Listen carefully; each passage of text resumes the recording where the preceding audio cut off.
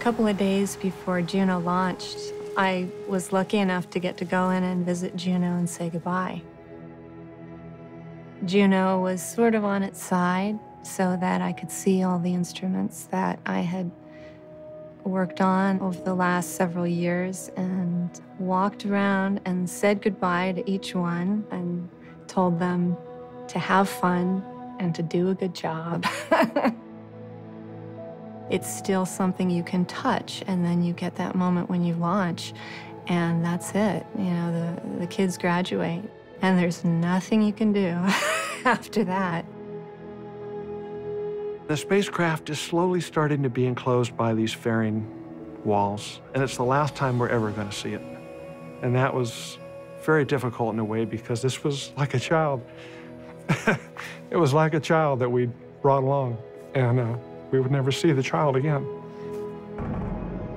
LC, you have permission to launch. Roger, proceeding with the count. I was really nervous. The whole thing's sitting on top of a giant firecracker. Ignition and liftoff of the Atlas V with Juno. And the hope is you're going to control that firecracker.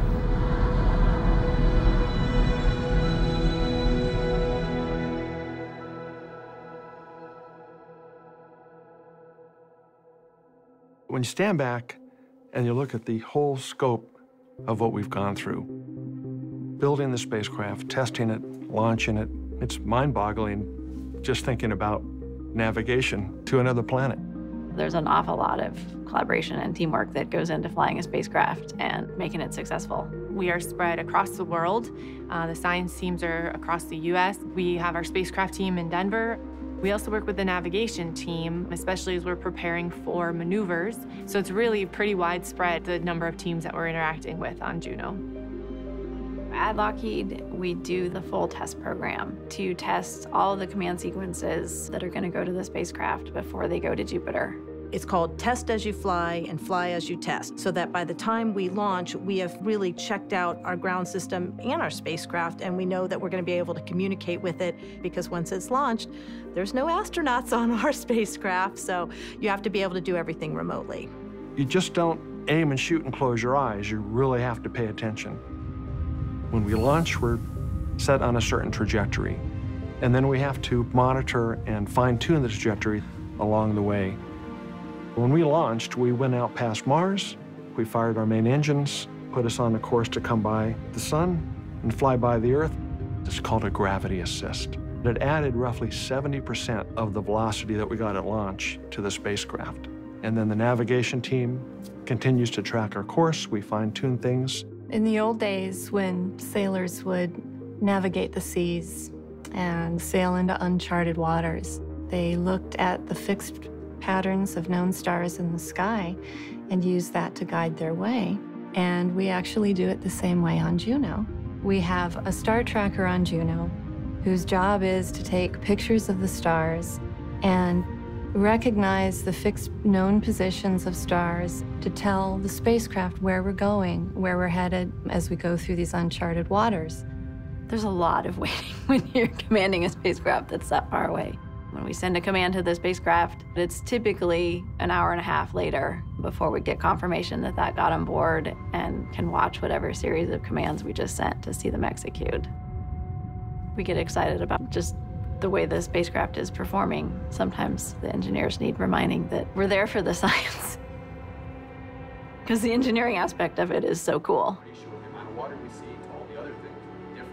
While some of the most critical people of the mission are the ones that actually operate the spacecraft, that built it, designed it, the co-investigator group are folks that essentially have scientific questions about Jupiter they want to have answered.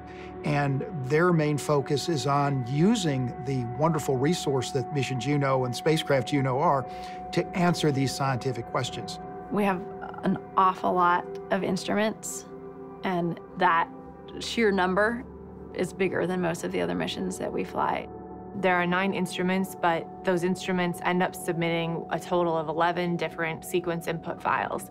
And that is a lot of teams to work with. They control their own commanding, but we have to make sure that it's not conflicting with other commands. It's on par with some of the biggest science missions NASA's ever done.